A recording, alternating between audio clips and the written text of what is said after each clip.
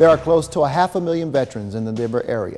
I'm Guido Gonzalez. I'm a Child Care Assistance Case Manager, and I'm also a veteran.